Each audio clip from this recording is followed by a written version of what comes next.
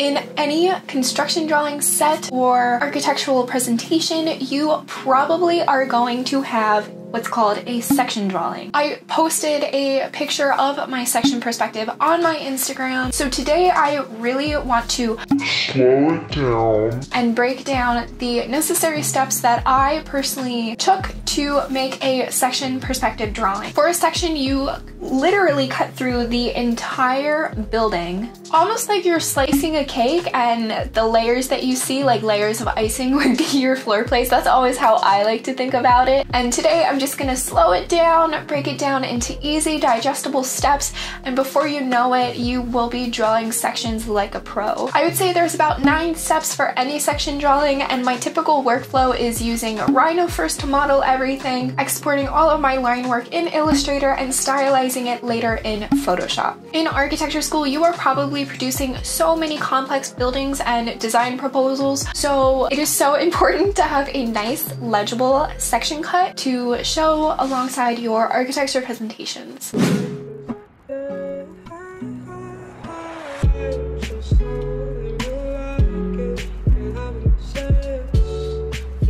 Hey guys, it is your girl Nat here. If you are new here, my name is Natalie. I am the creator behind Unraveling Architecture, and without further ado, we'll just hop right into it. Generally speaking, a section will show you the varying floor thicknesses, the relationship between floor slabs to one another, the interstitial spaces created between floor plates, varying height conditions, window placement, circulation details like elevators, stairs, how people circulate throughout a building, framing details, all that good stuff. So it is really good and important that you draw a really good section. Now granted, if you are in the professional world, you will be drawing a lot more construction-based details and multiple section cuts, slicing through construction details so that your contractor fully understands the building and how it's put together. But in architecture school, chances are you are only going to be drawing 1 section, 2 sections, 3 sections max, just whatever your professor asked for you to produce for final review. So there are about 9 steps to drawing a section perspective. The first and most important part is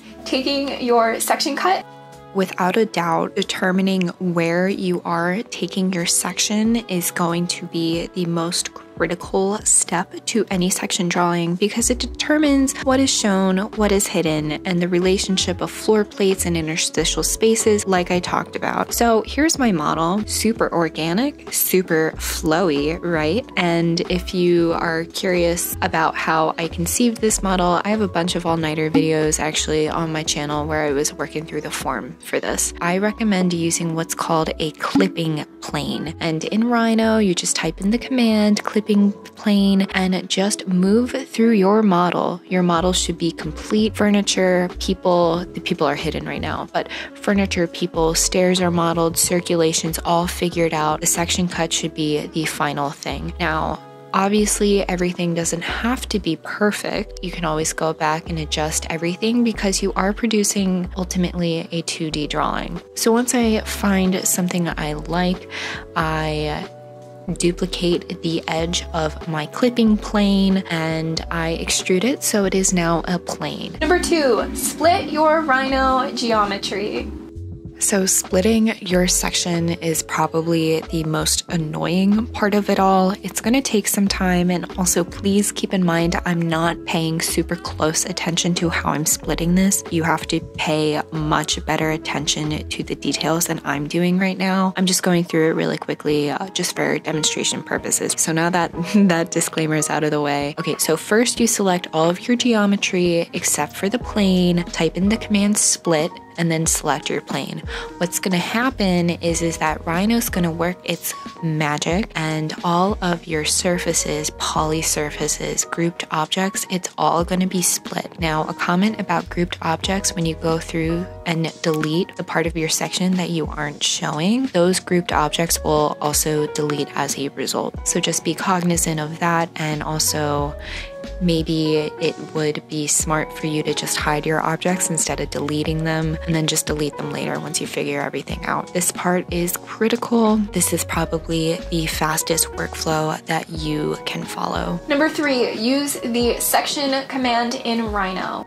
So what do I mean by the section command? I found this hack way too late in my architecture career. Basically, what you do is you select all of your geometry and draw the line for where Rhino will hypothetically draw a cut line through everything. So that means if you have a box there, a rectangle will appear. Where you have stairs, where you have people, it doesn't matter what it is, a line is going to be cut through and shown to you. Now this cut line will be your guide for everything resulting after. The other thing I do during this process is actually contour my form. Now my form is super organic. If you have a more orthogonal geometry, you don't need to do this, but I will say this, it is much easier for you to draw out all of your line work, all of the hatches, all of the complex geometries in Rhino. You don't want to be in Adobe Illustrator drawing lines. I will say that again. You don't want to go into Illustrator with intention of using the pen tool to draw out all of your lines. It is much easier and less of a headache drawing all of your line work in Rhino.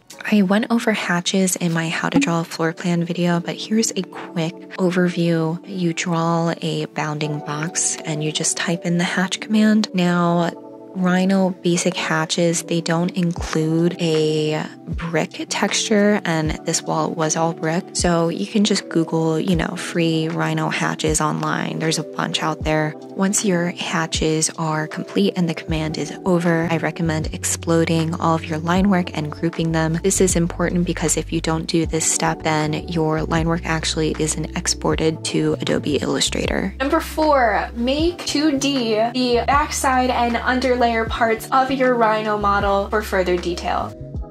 This is probably pretty self-explanatory, but in section drawings, there's a bunch of information behind the cut line. So you make 2D, and the next step is definitely the best step. Number 5, and probably the most tedious step, is cleaning up all of your line work.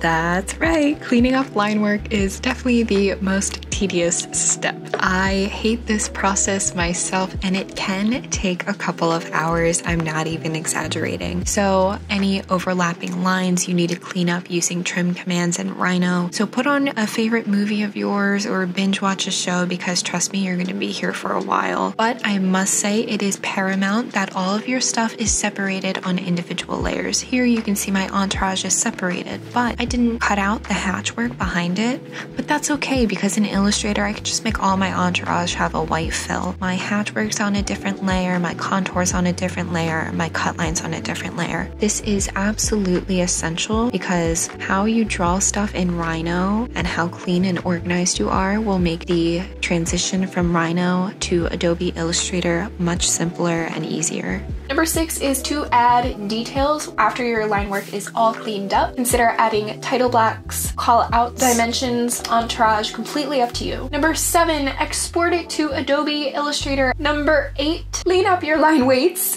It is crucial and critical to have really clean line weights so people reading your section perspective drawing can actually understand what's going on. So various line weights and a good contrast between your line weights allow viewers to properly read your drawing. So your thickest line weight always is going to be that cut line. And if you remember from the Rhino part, our cut line was generated from that section command we used in Rhino. And all of the details in the back which really elevate the quality of your drawing, like this brick transition, the hatch, even the glass details in the window panes, really elevates your drawing, and they don't have to be as dark, right? And same thing with contours. Because contour lines have so many layers to them, it will give it its own pattern, and it's super unique to your form. The way I work, I first start with my cut line and go backwards. I'm unsure about what thickness, what point size thickness to make a detail in Rhino. I'll say lighter line weights is typically better because I don't want to distract the viewer from the overall goal of the drawing. An optional step, but number 9, is to stylize your drawing in Photoshop. Now, there is nothing wrong with a simple Illustrator only kind of section, But here you can see in Photoshop, I didn't even really touch the line work. What I did do is I added a background, added a sun, added the birds. I understand in the architecture community, the minute you introduce birds into a render, it's automatically assumed to be a bad render. I don't know why this is the case. I don't think it looks that bad. I don't know. Please feel free to disagree with me. But you can see I added a background render of the existing building. These background images just help blend this section perspective drawing with my other existing renders, so my board looks very cohesive. There are a bunch of styles that you can copy or follow. A good resource that is free for you to use is just reference Pinterest. I feel like architecture students live on Pinterest. No shame in it. Overall, a section drawing really reveals such intimate relationships of spaces between one another, and you really want to capitalize on this relationship and how important it is actually to show this relationship of spaces in your section drawing. So that is why it is so important to pick a perfect place to do a section cut. Well, that is it for today's video. If you guys have any questions, please let me know. And if you want more tutorials like this on my channel, just let me know. I'm here to help you guys out. And I hope to see you guys in the next video. Love you guys.